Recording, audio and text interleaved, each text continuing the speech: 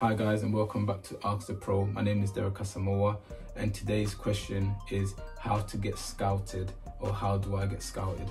This video is not about how to impress a scout. I will answer that question in a different video. So guys, before we start, who is a scout? A lot of people think a scout is somebody that's assigned by a football team to go and look for talent, which is true, but in my eyes, a scout could be absolutely anybody, okay? So don't just look for people with club logos or badges on their clothes, okay? A scout can be anyone. A scout could be a friend of a scout could be a sister of a manager.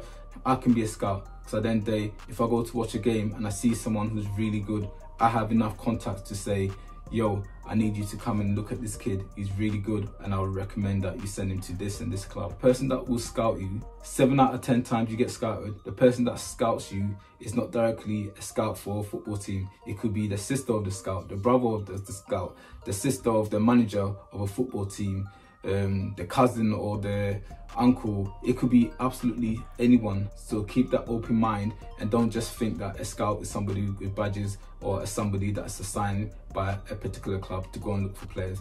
Anybody can be a scout, okay? Just remember that. Right, let's get into it. I get asked this question an awful lot by kids: how do I get scouted? And this is just one of the many ways to breaking into professional football. Guys, to be scouted, you need to be actively playing football, which means you need to be playing for your local team, your school team, your semi-professional team, or even playing with your friends. It could be at a seven-a-side tournament, it could be at futsal tournament. It doesn't matter where it is, you just need to be playing football actively. You cannot get scouted sitting at home playing PlayStation.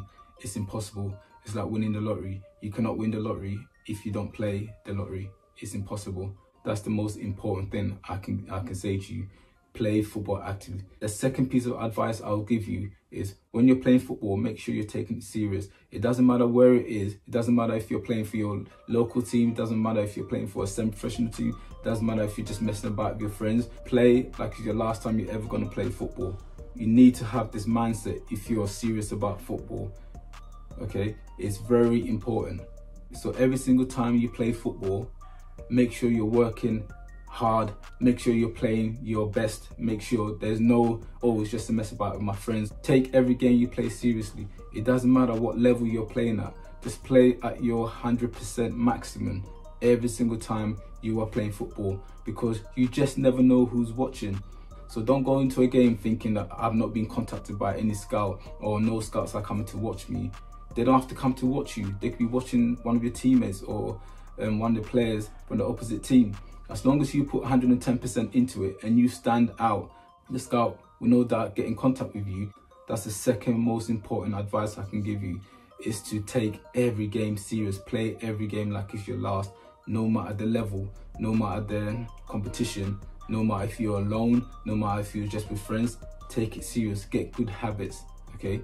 Just an example, I went to my local 7-a-side field just to do some drills or top up on my fitness, and I came across this kid training on his own. So I was really intrigued because he was really good on the ball. I went and spoke to him and asked him if he plays for any team and what he's doing about football. I ended up taking his contact details and passing it on to one of my friends who was a scout. He ended up fixing him a trial based on my recommendation. If this kid was just on the pitch, just messing about and going through the motion, I would not have spoken to him, because somehow I could see his hunger and determination, and then the amount of effort he's putting into his training. It made me want to go and speak to him and find out about him. I was intrigued about him. So guys, just to recap, 1 is to be visible. Make yourself visible. Sign up for a team, play for a team, keep playing football. It doesn't matter the level.